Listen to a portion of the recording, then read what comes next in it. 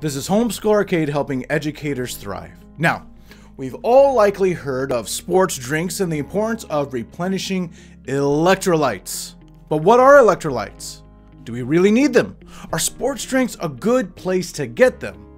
Well, we'll answer those questions in this video. And if you like our content, go ahead and click like and subscribe. Let's check it out.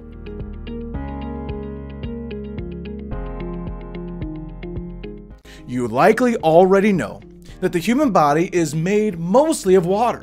Now, to be exact, the average adult human body is about 55 to 60% water, and we can survive about 3 days without it. But actually, the water in our body is not pure water. It's mixed with cells, proteins, sugars, electrolytes, and other substances. So today, we're going to talk about electrolytes. Now, what exactly are they, and why do we need them? Well, here it is. Electrolytes are substances that, when dissolved in water, break into charged particles. And these charged particles, we call them ions. Now, there's positively charged ions called cations and negatively charged ions called anions. Now, one example you might already be familiar with is table salt, or what you call in science class sodium chloride. And when salt is dissolved into water, it breaks into both positively charged sodium cations and negatively charged chloride anions.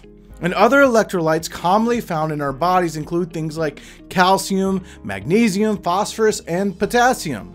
So simply put, what electrolytes are is they're charged particles or ions found in the water of our bodies. But why are they important? Why do we need them? Well, it has to do with the fluid or the water balance in our bodies. One of the important functions of our bodies is how they maintain even amounts of water throughout, both inside and outside of cells. Now, the water in our bodies also has to have the right mix of components within it. It can't be too dilute or it can't be too concentrated. So how do our bodies move this water to make sure the mix is right? Well, what happens is the water in our bodies generally moves through a selectively permeable membrane. And what does that mean? Well, it means that some things such as water are allowed to pass through and other things are not. And interestingly, our bodies never actually actively transport the water itself. Water always seems to move from areas of low or diluted concentration of solutes to areas with higher concentrations of solutes. And this process of water movement in our bodies, we call it osmosis. The water movement's called osmosis. So if the water moves on its own through osmosis, how do our bodies maintain the fluid balance? Well, this is where the electrolytes come in. The electrolytes, when they come into play here, is, well, although our bodies can't move water, they can move electrolytes. So our bodies can actively move the electrolytes to indirectly control water movement. It kind of guides the water movement through. And our bodies move electrolytes to an area to create higher concentrations of solutes, which then causes water to move to that area. And this is how our body helps maintain proper fluid balance. So with that, let's check out this week's FYI. FYI for your information. Electrolytes help the muscles to relax and contract. 20 pounds.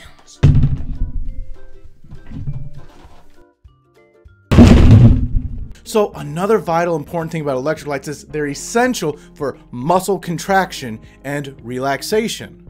And this process is very complicated and to be honest, it isn't completely understood even today, but we wouldn't be able to move without electrolytes. So the question is, well, should we drink sports drinks to replenish electrolytes when exercising to help with dehydration and fluid balance? Well, in all honesty, in most circumstances, no. Plain water is usually the best choice when exercising. It does a sufficient job of rehydrating your body, and we usually have enough electrolytes already in our bodies from just a regular healthy diet.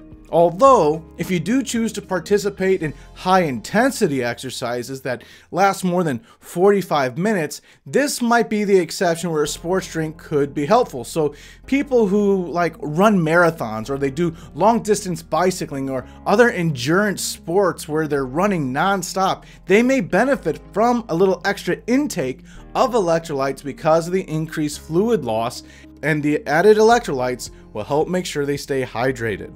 So, to sum it all up, electrolytes are charged particles in our bodies, such as salt, that are important in maintaining proper fluid balance and hydration. And in most cases, we get enough electrolytes in our normal food and drinks. So, now you know more about electrolytes. And we hope you've enjoyed this video. Don't forget, click, like, subscribe, and share this content with others. And that way you can also be notified when we have more videos on the way. And if you like this content, go ahead and share it with your friends. You all have a good one.